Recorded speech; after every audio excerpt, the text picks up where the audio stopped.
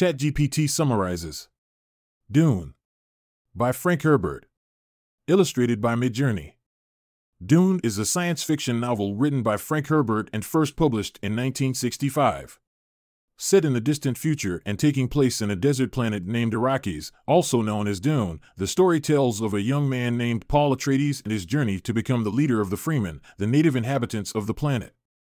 The novel begins with the Atreides family, led by Duke Leto, taking control of Arrakis from the previous ruling family, the Harkonnens. However, the Harkonnens, with the help of the Padishah Emperor, launch a surprise attack on the Atreides, killing Duke Leto and leaving Paul and his mother Jessica as the only survivors. They are rescued by the Fremen, and Paul begins to learn about the planet and its inhabitants. One of the key elements of the planet is the spice melange, a valuable substance that is essential to space travel. The Fremen have a strong connection to the spice, and Paul learns about its importance and the power struggles surrounding it.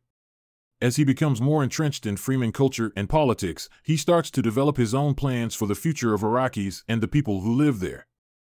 As Paul gains more power and influence, he comes into conflict with the Harkonnens, the Emperor, and even some members of his own Fremen tribe. He also struggles with his own identity as he tries to reconcile his Atreides heritage with his new role as a Fremen leader. One of the central themes of the novel is the relationship between religion and politics. The Fremen have a strong sense of religion and spirituality, which plays a big role in their culture and politics. Paul also grapples with his own religious beliefs as he becomes more powerful and makes difficult decisions. Another important theme is the relationship between the individual and the collective. Paul, as a leader, must make decisions that affect not just himself, but also the Fremen and the fate of Arrakis. He also must reconcile his own desires and goals with the needs and wants of the people he is leading. Dune is also notable for its exploration of ecological issues. The planet Arrakis is a desert, and the Fremen have developed ways to live in harmony with the harsh environment. However, as the story progresses, the impact of human activity on the planet becomes more apparent and raises questions about the balance between progress and preserving the natural world. The novel also explores the concept of power and its corrupting influence.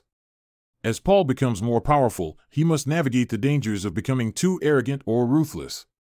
He also has to contend with the power-hungry motives of other characters, such as the Emperor and the Harkonnens.